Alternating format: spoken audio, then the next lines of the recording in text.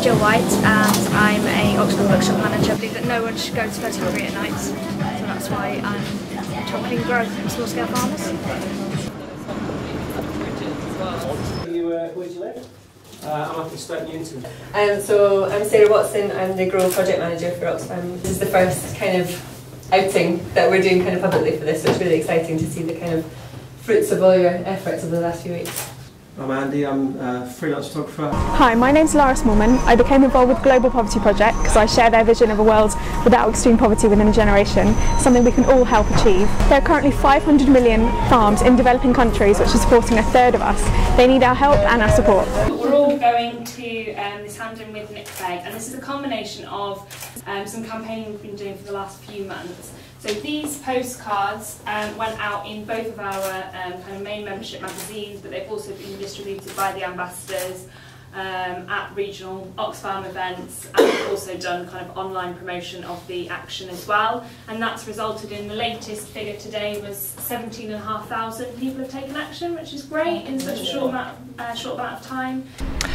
Hi, I'm Jane Payton. I'm an Oxfam school speaker and I've been to Zambia recently with Oxfam to see some of the work that they do.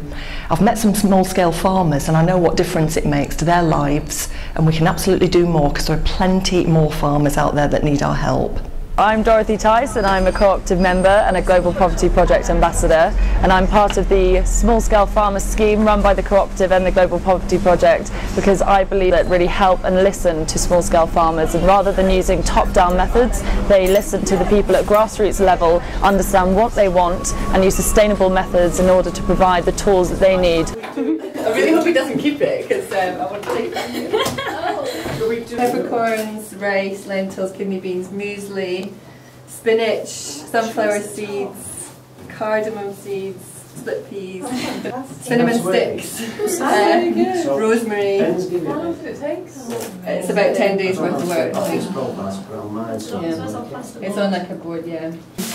My name is Sasha and I'm an Oxfam school speaker and constituency campaigner. I've worked on the Grow campaign for a couple of months now, and I think it's a really important campaign with Oxfam and the Co-op championing the rights of small-scale farmers around the world, because they're the ones who produce the majority of the food that we eat, and especially women farmers who do even more of that than their male counterparts. I also think Grow campaign is really important to highlight the risk of climate change and the effect that that has on agriculture and small-scale farms. So I'm hoping that at Rio Plus 20 we can really make sure that that is the highest priority on their agenda. I'm Stephanie, I'm a Co-op member and I work with the Global Poverty Project. I'm involved because I just think in 2012 it's very unfair so many people go to bed hungry. It's a basic human right that we should have enough food for everybody.